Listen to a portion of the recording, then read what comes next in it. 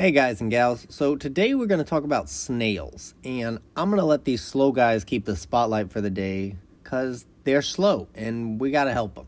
So these are snails. In terms of what a species of snails exactly, I have no idea to be honest, so you all help me out there. There are over 65,000 species of gastropods, and gastropods are mollusks that are in the class Gastropoda, which are the snails and the slugs. Snails have shells, and slugs do not. And that shell is with them from birth. That's right, they are actually born with a thin and very soft shell that will grow with them as they grow.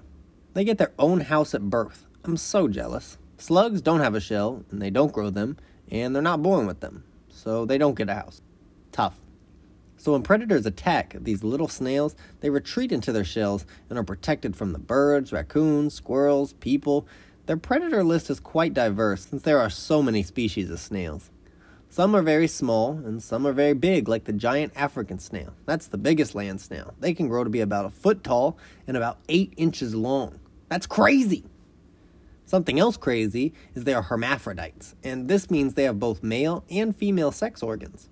So they could reproduce alone, but mostly don't, and they do prefer to go find a cute little mate.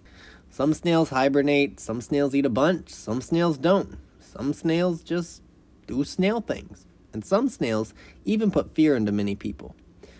And not just from molluscophobia, which is the fear of mollusks like snails and slugs. No. They fear them for their potency. The cone snail is a very small species of snail that is classified as one of the most venomous creatures on Earth. And being so small, they are rarely seen. But if you stepped on one or picked one up, not knowing it was so venomous, and it chose to launch its tooth-like dagger, injecting venom into your foot or hand, you would be in for some major trouble. The worst possible scenario is their venom paralyzes you. You go into a coma, or you just straight die when you can't breathe. Sometimes it's just like a bee sting. Depends on exact species of cone snail, but yeah, I'd still avoid them to be honest. Now back to our land snails. Way nicer, way calmer, and of course, slow. A snail of this size can go about half an inch a second, so they could get like 50 yards in an hour if they didn't stop at all.